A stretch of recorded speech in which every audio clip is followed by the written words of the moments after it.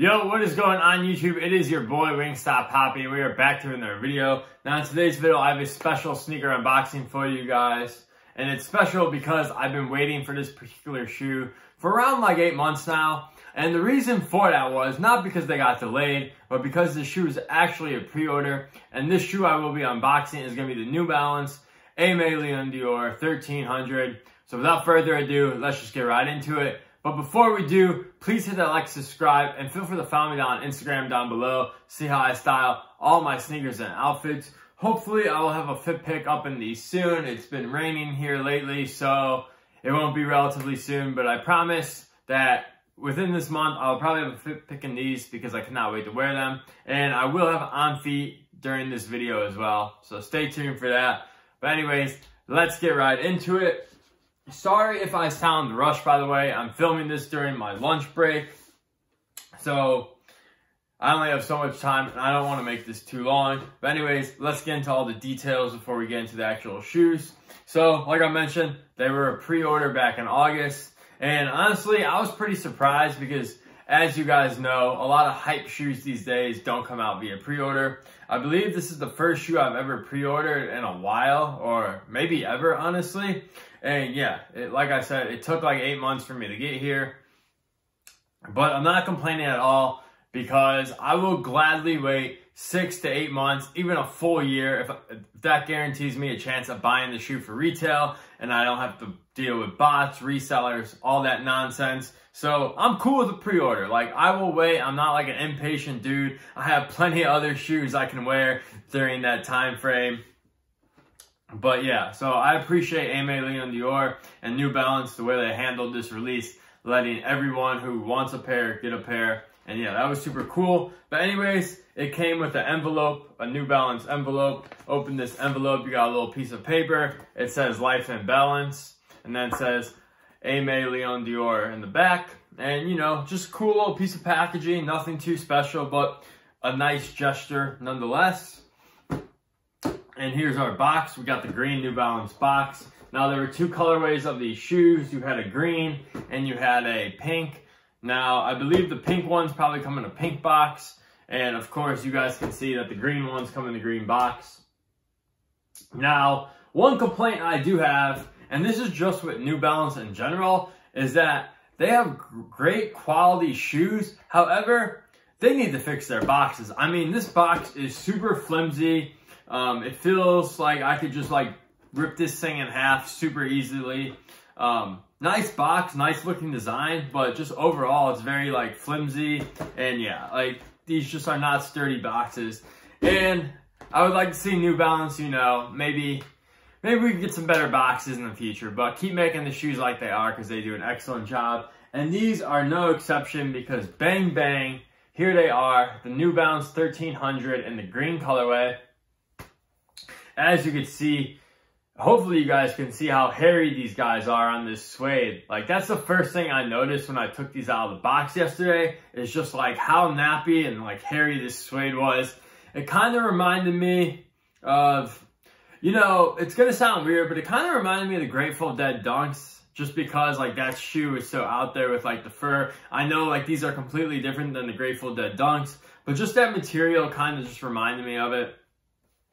You could even see on the back heel here, you got like the green flakes get into that white part, which usually some people would like complain about that because they want to keep the white clean. But I think it adds like a nice little look to it. It's kind of like a green speckle on the back collar, even though this is the right pair. Yeah, right pair, even though my right pair doesn't have that at all. I will definitely get some close-up shots. But that's the first thing I noticed. A very deep green colorway. It's like a golf course as well. Another thing that reminds me of is definitely like a golf course or just grass in general. Anyways, you have a mesh toe cap, white laces, 3M N logo. On the back, you just got a whiteout New Balance. I thought that was interesting. They went with the whiteout instead of like, you know, having the New Balance logo in green. You got a cream outsole, which is a nice touch. You know, we all know if you've been on Instagram, cream and sneakers has just been like the go-to lately. People are eating that up. The one thing I really do like about this shoe, and maybe my favorite part, is just the color of the tongue. The tongue is this nice cream color, and it just blends so well with this shoe, especially with the green colorway. It's something about green and cream that just, that sounded like, I don't know, it just sounded weird coming out. But the green and cream together just looks so good together. And yeah, I can't get enough of that. I really like the way they did that tongue.